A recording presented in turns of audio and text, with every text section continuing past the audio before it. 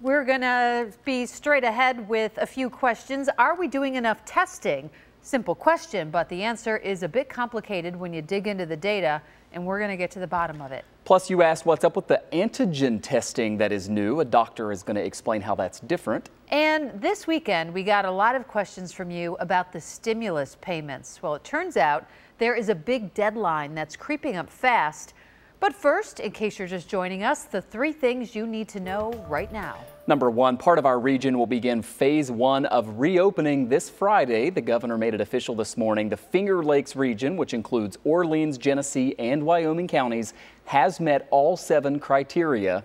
The Western New York region, which includes Erie, Niagara, Allegheny, Cattaraugus, and Chautauqua counties, right now is only meeting 5 of those 7. Number 2, we are still not where we need to be when it comes to hospitalizations, but starting today, we should finally get to see the data for ourselves. Our Dave McKinley asked the governor if the state health department will release that information, and we're told it should soon show up online. And number 3, we learned today that the number of deaths in Erie County has risen to 370. Now, that's the other benchmark that needs to go down in order for this region to reopen. More than 1/3 of the deaths are coming in nursing homes, 41 of those just from one facility, Father Baker Manor in Orchard Park. Let's get to it. Our first question, and so much of the focus right now, is on reopening Western New York. Whether you think now is the right time or not, what happens over the coming weeks will affect all of us. Now, naturally, a lot of your questions have focused on the 7 metrics laid out by the governor. These are the requirements for each region to enter phase 1 of reopening. And here at 5:30, we want to focus on testing, which you can see is highlighted there. The standard is 30 tests per 1,000 residents per month. So divide that by 30 days in a month, and you basically get 1 test per 1,000 people being tested per day. That's kind of what you need in order to hit that. So what we're doing is kind of graphing this out. The red dotted line is the requirement, 1,400 daily tests in our 5 counties.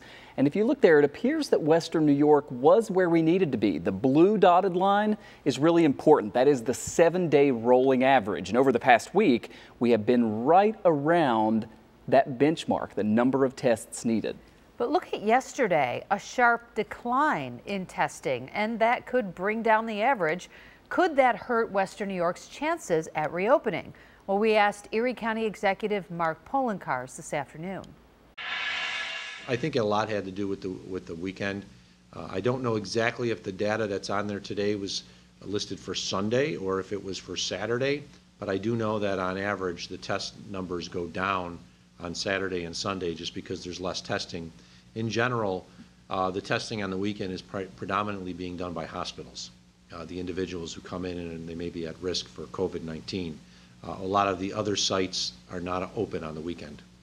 And thanks, Mark, if I may add. Yes. Many times on Monday mornings there seems to be like a little bit of backlog with the eClear system reporting out the data. So, and then all of a sudden on Tuesdays and Wednesdays we get these huge numbers. So, you know, again, these are reported tests, not the actual tests that were done. So, you know, we'll have to, that's why we'd like to look at the data by week, not necessarily by day, because there can be a backlog with the eClear's reporting.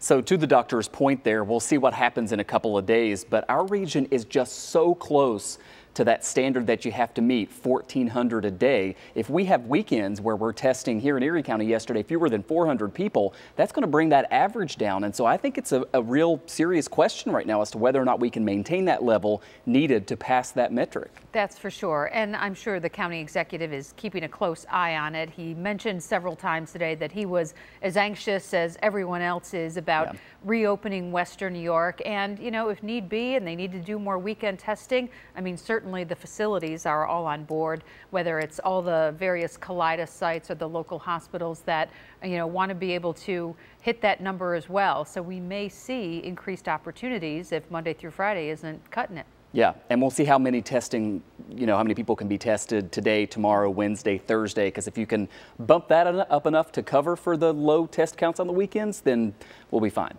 So So we'll keep following that.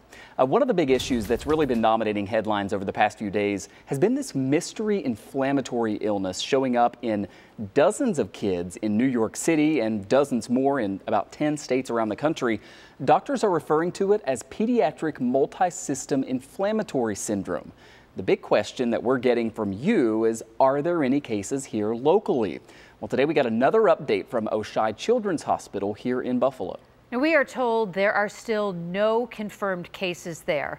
Last week, we reported how doctors were going to look back at the medical records of children who had already been discharged prior to the outbreak here to see if maybe they had this inflammatory syndrome. Today, Oishei's chief medical officer said, dating back to March 1st, only one patient who tested positive for COVID-19 had some of the symptoms of PMSIS, but they were mild and did not include shock. So it is unlikely that child actually had this syndrome. So really good news there, Michael. Yeah, and something that they are continuing to follow very closely. All the hospitals across the state are now required to report this stuff to the state.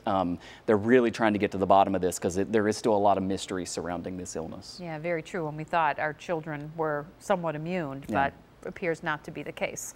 Alrighty, on to our next question. We have diagnostic testing, antibody testing, and now antigen testing. Can you kindly explain what the new type of test is for? Sure thing. And who better than NBC Chief Medical Correspondent Dr. John Torres. The FDA has now granted emergency use authorization for the very first antigen test. But how is this different from what's already out there? Well, antigen tests only take about 15 minutes, and it's usually done with a nasal swab that can tell you if you still have the virus while it's active in your body. The other diagnostic test, it's been in use for some time now, and it's called a PCR test. That usually needs to go to a lab and can take hours or days to get the results. So one of the big advantages of this new antigen test is the speed of the test, meaning more people can be tested in a quicker time frame. And as more people are tested, we can better identify infection rates closer to real time. The third test you might have heard about, the antibody test, but it's not a diagnostic test. It tells you if you've already had the virus and may now have some protection from getting it again. But remember, the antigen test tells you if you have it right now. So if you do test positive, you'll need to go into isolation right away. All three of these tests are critical in the fight against the virus. One of the really frustrating things early on was that it took so long to get test results. So the fact that you can get them in 15 minutes really is kind of a game changer. That's right. Before they had to go to a laboratory and it took several days. Meanwhile, I mean, you could potentially infect other people. So the speed and then again being able to know and understand and be able to track that infection rate is really the key to staying one step ahead, not just keeping up with the virus, but getting in front of it. Yeah, another one of those important advancements that keep happening, thank goodness. So we try to keep track of which questions you ask us about the most, and it seems over the weekend that a lot of you wanted to have this update on stimulus checks. Now, we reported on Friday that the majority of them have gone out, but some 20 million Americans are still waiting on this payment from the government, and now we have another update for you. If you don't want to wait for a check to arrive by mail, which obviously takes longer, you only have until this Wednesday at noon to give the IRS your bank information. Now, after that, you'll have to wait on the paper check, and the government can only print about 5 million of those per week. So it will take some time to get all of them in the mail. If you want to give the government your direct deposit banking information, you go to irs.gov and you'll see right there on the homepage the Get My Payment tool. It's the same thing that you would use to check the status of your stimulus payment. It's pretty simple, but remember, this data is only updated once per day overnight, so the IRS says there's no sense in going to that website and clicking on it multiple times a day. They do it once a day if you're looking for that information. But Wednesday at noon, they really are encouraging people, if you don't have direct deposit, if you haven't given that information to the government, either through your tax return or maybe you're on Social Security and how you get your payment, it's going to come to you so much faster if you just input that info online. That's right, and you just don't want to wait. But it's interesting, Michael, how we're finding out the speed at which the government works. For some people, it's a revelation that, you know, they're not quite as proficient, let's say, in some of the computer programming that they use and making changes and getting things out to us as quickly as we've all become accustomed to in the private sector. Yeah, you think everything is just instant. They've been pretty fast with the direct deposits, and then actually mailing checks, you know, it just takes a lot longer. Yeah, in other areas, our state even is woefully behind. Yeah. Anyway, well, speaking of common questions, we've been wanting to get back to this one for a while. Somebody texted us, what is the most likely way that someone with coronavirus got it? With the help of our very talented graphics folks, we have this simple explanation on how the virus that causes COVID-19 is actually spread. You can catch the coronavirus from a contaminated surface or from being close to another person, but public health experts worry about one more than the other. Person-to-person contact spreads the virus more easily, and it's harder to prevent. Both of these risks start at the same place, inside the nose of an infected person. The virus tricks the human body into making new copies of itself, and those copies catch a ride out in tiny particles in your breath. Just calmly breathing or talking, this person emits particles that can carry the virus. You've seen these if you've ever breathed onto a cold window. If we zoom in on the kind of droplet that can come out of this person's mouth, you'd find a bunch of copies of the virus floating inside. The amount of viral particles in droplets is called the viral load. The more virus that gets into your body, the more likely it is to infect you. The droplets can linger in the air or scatter all over the place during a sneeze. But for you to get infected from touching that, a lot of stuff has to go wrong. You'd have to touch it soon enough that the virus hasn't died, which can be hours or as much as a few days depending on the surface. Then you'd have to touch your own face somewhere and let those copies of the virus in. But you also have a second chance to wash with soap or sanitize before that happens. But you get no second chances with person-to-person spread.